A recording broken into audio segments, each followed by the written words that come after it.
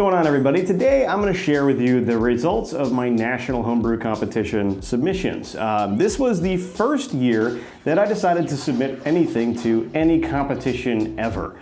And like a complete idiot, I decided to go straight to the National Homebrew Competition. Basically what I want to do is just kind of show you guys what the BJCP judges thought of the beers that I submitted, which kind of is a good way to get a little bit more of an idea of, you know, how does my beer actually taste to, you know, somebody who's not me. I can be a little biased towards my beer, and it's good to get somebody else's palate on it. So I'm gonna put the score sheets up on screen for you guys to kind of read along with me. But for the sake of the judges' privacy, I'll be blurring out their details. And good luck reading half of these, because apparently BJCP judges have like doctor's level of handwriting. The way the competition works is a bit different than others. So there's usually 4 rounds of judging. Most beers actually get knocked out in that first round. If they go past that first round, then they go to second, third, and fourth rounds of judging. Your beer is put in a random flight of other beers from everybody else across the country, and at the first table, you get judged by 2 to 4 different judges, and they all taste your beer, kind of mull it over, talk about it, figure out what they want to rate it, and then they each will write their own individual comments and individual impressions of the beer. And then either it will get moved to the next round or eliminated from the competition. That happens over 4 total rounds of judging until you get your top 3 beers for each particular category of beer. Now, these are in the BJCP categories, not the actual individual beer style. So, in my case, I submitted a whole bunch of different Belgian beers. However, 3 of them fell under the Belgian Strong Ale BJCP category. This being my first year actually going into the competition, I was kind of hoping to get like a numerical score on each beer, but I realized that apparently doesn't happen. The score sheets you get back do not contain a numerical score. They are only ranked versus the other beers that the judges had in that flight. Plus, to boot, you only get the first round's worth of comment sheets back. You don't get anything from the second, third, or fourth rounds. So these are all just the initial impressions out of the first table from the first judges. Remember too, the BJCP, you're actually trying to compete to have the best stylistically representative beer of that particular style. You're not necessarily trying to have the best tasting beer of the competition. So if you're making a damn good tasting Belgian Tripel that is slightly off style and like too sweet perhaps, or too spicy, or you add spices to it, and even though that might taste amazing, it doesn't fit within the style, it's not going to make it very far. So you gotta keep in mind that this is relative to the actual BJCP style guidelines. So in summary, I submitted 5 different beers to the NHC, and I, for the sake of my wallet, am never doing that again. It was an incredibly expensive thing to ship, and I think next year I'm probably gonna only do like 2 or 3, but I am gonna do it next year. It's an overwhelmingly positive experience, bringing back not only good comments, but also a medal this year. So I'm super proud to say that my Irish Stout was chosen as 3rd best in the nation for Irish Stout submitted this year to the National Homebrew Competition, which is freaking awesome. So I submitted 5 beers to this competition: the Belgian Blonde, Belgian Tripel, Belgian Quadruple, which is not on the channel yet, a Belgian Golden Strong Ale, and my Irish Stout. Everything except for the Irish Stout was actually bottle conditioned and primed by hand. The Irish Stout was counter pressure bottle filled off of the tap. So we'll start with the Blonde, because that was actually the lowest scoring beer of them all. We'll start with judge number 273 here. This beer ranked 2 stars out of 5 and had relatively low aromatic properties. He says low aroma, inviting malt, sweet, light, spicy, phenolic. He says thick rocky head, that's good. He says it's oxidized and had some dull flavors in it, which is interesting. That earned me a strike in the inappropriate to the style category. He says inviting aroma followed by some dull oxidized flavors. I think he says you're served young and fresh, carefully handled. He also checked that there was very low carbonation in this, which is interesting because I bottle conditioned all of these Belgian beers to about 3 volumes of CO2. So I'm wondering if there was something in this particular bottle, or maybe it just didn't end up actually getting capped properly, or something happened in my packaging process that probably led to that low score and that oxidation character. So second judge on the Belgian Blonde said this is about 2.5 stars. It is spicy phenolic at medium to high intensity. There's Pilsner malt plus a hint of toast, that's correct. Head color was beige in this case, and then he says clumpy. Vienna-like malt notes, Belgian yeast character at moderate intensity. Interestingly enough, in contrast to the previous judge, high to medium-high carbonation on this one, but also showing astringency, which I find very interesting. He says balance issues are minor but evident, too much phenol, and needs more carbonation. I'm not sure exactly where those phenols are coming from, but I do remember that that beer was fermented at 82 degrees Fahrenheit. So if anything, that would create esters and not phenols. But you know, anything can happen in the bottle, and as Belgian beers age, they do tend to evolve quite a bit. And I've noticed that my triple became more phenolic over time. And we'll get to that. The two judges did agree on saying there's a lack of hop character and a sort of lack of carbonation as well. So I'm wondering if there's something in my packaging regimen that needs to be fixed. All right, next one we're gonna move on to is the Tripel. So this one actually got 3 sheets back from. So we'll start with judge number 676. Did not rate it in the flight, but does have some good comments here. He says he's getting perfumey alcohol and sugary sweetness. He says it's a bit dark for the style and a lasting head. Balance was on the hoppy side, which is interesting considering he said there's no hop character in this. He says tart, dry, I can't read that next word. He said there's some complexity. Warmth, medium high. Warmth is referring to how alcoholic does it feel. That one really was interesting for me because when I drank this beer, it is 9% ABV. When I drank that beer, it was extremely drinkable and I didn't get a single bit of warmth out of it. So I'm wondering if maybe I'm just not picking up on that sort of thing normally, or perhaps maybe it evolved in the bottle. So he says alcohol and astringency were a bit harsh. Would like more malt and sugar complexity. That's good feedback. I think it's very interesting that his experience was so different from mine when drinking this beer. Next on the triple we have judge number 103. Judge number 103 rated this one 3.5 stars out of the flight. Vanilla with a hint of orange, like a candied orange peel. That's more like what my experience was. Background of spicy phenols. This person said it's a glorious looking beer with a wonderful clarity and a delicate something head. Nice. They also said well-balanced beer, orangey, peppery spice, very low gravity. I'm assuming she means final gravity, but yes. Nothing is really checked as inappropriate on this sheet, and the overall comments are a lovely beer with the complex interplay of ingredients. Body is a touch thick. Consider the use of sugars if not already in plans. So, interesting that that is the case because I did add almost 20% sugar to this grist. And then finally, judge number 105 for my triple has a 4.5 star rating out of the flight. They liked this one. This judge said moderate to high phenols, moderate alcohol aromas, and moderate esters. This one, he says, has a clumpy head. This person says well attenuated, balanced phenols and ester, malt flavors slightly dull. This one is saying medium-high carbonation. He did mark it inappropriate. Enjoyable triple with a phenol-forward aroma and great attenuation. So what I'm getting away from this stack of papers is, again, I'm wondering if there's some inconsistency in that bottling process. So what I did to bottle all of these Belgian beers was I primed them with a very specific amount of candy syrup and bottling yeast. So I used Lallemand CBC1 and I used about, I think it was 3 grams of candy sugar per bottle. So I weighed each one out and painstakingly made sure it had the same amount of candy sugar in it. And I added in a diluted solution of yeast to bottle condition that beer with. They were all bottle conditioned for about a month prior to sending them out to NHC in the first place. So I'm wondering, maybe there was some inconsistency with that. It's entirely possible. And that is one thing that will kill a beer's progression through the different tables. People did like this beer, I think, quite a bit. 2 out of the 3 sheets had quality beer, but other entries are better. No inappropriate things were checked. He did say there were some dull malt flavors in there, which I find interesting, which could potentially indicate some oxidation. And that oxidation comment was present on the Blonde as well. So I'm wondering, maybe there's something I need to look at in my bottling process. When I bottled these beers, it did take a long time, and some of them were exposed to the environment for a good deal of time, and it is entirely possible they could have been oxidized. Now we'll move on to the Belgian Golden Strong Ale. This one actually ended up having 4 comment sheets coming back with it, which is great because that's a lot of good information to digest. So So he has Pilsner malt, ripe fruit esters, and I think he says moderate low esters. It looks like the word mash, but I'm not sure what that word is.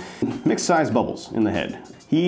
For the flavor, we're looking at oxidized malt character. Again, peach and pear esters, which are good things to have. He says presents as a solid golden strong that is past its prime with dull malt oxidation character. Maybe it is a little too old before moving to the competition. I don't know. So next, the next judge, number 759, we have a 3-star out of 5. So he says low sticky. I literally cannot read that line. I don't know. I don't know what that is, but he didn't rate anything as being particularly noticeable in the aroma. For the appearance of the beer, no comment, other than it being brilliant with a medium head. For the flavor of the beer, low bready malt, spicy hops, finishes warm and hot. That's interesting. That means we had some weird kind of fermentation character in there. Overall, this Belgian Golden Strong Ale was lacking fruity esters and was a bit too warm. Point taken, not really glowing comments there. I never really got any sort of warmth out of it, but you know, the next time I crack into one of those bottles, I think I'm gonna look for it. Next one was judge number 670. He says this is a heavy dough-like aroma from the malt, which is an inappropriate aroma. For the appearance of the beer, he says it is a pretty beer, like a hazy sunlight. That's almost poetic. For our flavor, comments here are some tartness in the finish. And then for overall, he says lots of perfumey alcohol, would love some sugar complexity to temper or something. He wants some more sugar complexity. For our sugar complexity, maybe we want to add, instead of just using the colorless clear candy sugar, maybe I can add in a little bit of the golden candy sugar. That could be kind of cool. The last one on the Golden Strong Ale, judge number 103, we have it as slightly over 3 stars in the entire flight. Very low grainy malt aroma, medium lemony note, low pear esters, low peppery phenols. For the appearance, slight haze, giant fluffy white head falls but doesn't disappear, great lacing. Flavor, fruity palm fruit, parentheses pear, and a bit of citrus. For overall, showcases the requisite yeast character and mouthfeel. Great balance, really well made. Only real detractor is a slight haze. So that goes again to show you that when you're submitting beers for a BJCP competition, keep in mind the BJCP style guidelines. This is a beer that is supposed to be brilliantly clear in the guidelines, and I imagine if it had been, when they poured it, it probably would not have had so many negative comments on it. Again, we're seeing some more trending towards oxidized malt character, which is very interesting, as well as inconsistent carbonation. And this one also, there were some people that were a little upset about how much alcohol warmth there was, which is something that I don't necessarily pick up very frequently, but perhaps that is something to look into. I don't know if that is from the bottle conditioning yeast or if that is from the actual fermentation. Also, considering that maybe this Golden Strong Ale was past its prime, maybe it actually was too aged to go into the competition. I let it sit in the bottles for about a month, and maybe that had an impact on it. All right, so now we're gonna talk about the Belgian Dark Strong Ale that has yet to be on the channel. This I brewed in March, and it's still aging in the basement, still waiting for the right time to come out, which I think is going to be when the weather gets a bit colder, but I'll still give you the comments. We got 2 comment sheets on this one. First one here, judge number 569, gave it a 3 out of 5 stars. We have overall low aroma, no fruity esters. For appearance, 2 style. No further comments. For flavor, no fruity esters, perhaps raise fermentation temps. I do like it when judges suggest that I change a thing about my brewing practices, knowing nothing about how I actually made the beer, because I fermented this at about 82 degrees. I think what might actually be a better solution in my case would be pitching less yeast to increase a little bit more ester activity, or fermenting in a different kind of fermenter. I did do this in a conical. So overall feedback, right grain bill, that's good, but lack of esters make it out of style. That is noted, and when I do taste this beer, it is definitely a complaint that I have myself, so I definitely agree with him. Next one says between 3 and 4 stars out of 5. Subdued aroma, overall slight sulfur. That's concerning. Appearance was settles to a medium head with tiny bubbles and some lacing. Flavor, overall good. Could use more balance towards malt and yeast for a more complex flavor. Overall feedback was a very good beer. Slight alcohol, slight husky grassy astringency. Could use more malt and yeast character for style. Useful comments all around. We'll discuss more of this when I actually release the Belgian Dark Strong Ale video somewhere towards the fall. Now for the beer that made this all worth it, the beer that won the bronze medal in the Irish Stout category. Keep in mind though that the Belgian Strong Ale category is one of the most competitive categories in the entire competition year after year. It sees one of the highest levels of submissions across all categories year after year. So even though my beers didn't really get all that far in that category, and I had some pretty critical feedback on some of those, I'm very happy with it regardless, because I know these judges really do have to be very, very stringent with their actual results here because it is so competitive. Again, you only get feedback for the first rounds on each of these, and this is a totally separate set of judges. Most of the Belgian beers are actually judged by the same people, but this was judged by a totally separate one. So we'll talk about this one here. The first sheet here is 4 out of 5 stars in the entire flight. We have comments saying there's coffee, milk chocolate, dark cherry, and floral aromas, which was actually really interesting. I never picked up on any floral aroma from it, so it's kind of cool somebody else did. So for the appearance, no lacing or legs, thin film remains at bubbles and edges. For the flavor, overall, the balance is towards the malty side, and he says there's coffee, milk chocolate, and a very light palm fruit. Again, something that I would not be able to pick up on necessarily. Overall feedback, a nice example. Make sure fermentation is complete and yeast pitch rate and health is good to avoid some fruit notes, but thanks. Well, you're welcome. Next for Judge 928. This one was rated 4 out of 5 stars. Comments, red cocoa. Lower coffee malts, light generic fruitiness. Appearance, head fell a bit quickly. Flavor comments, could use more bitterness balance. Malts are sweet chocolate and don't dry out enough on finish.